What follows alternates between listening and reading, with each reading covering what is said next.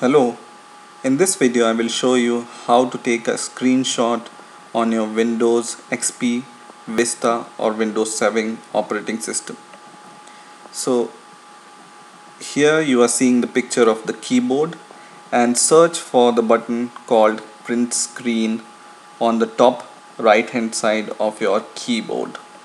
It can be present here also, but generally on US keyboards it's present on the right top hand side. So search for it and just click it once. So I'm opening my keyboard, virtual keyboard. So right,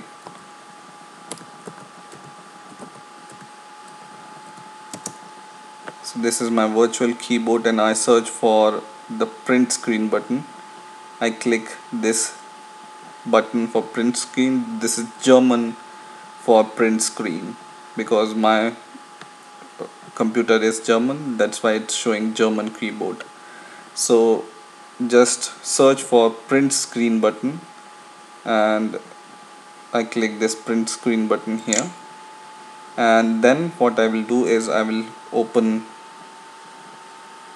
Paint from my start button. So go to start and just write Paint and just open Paint here.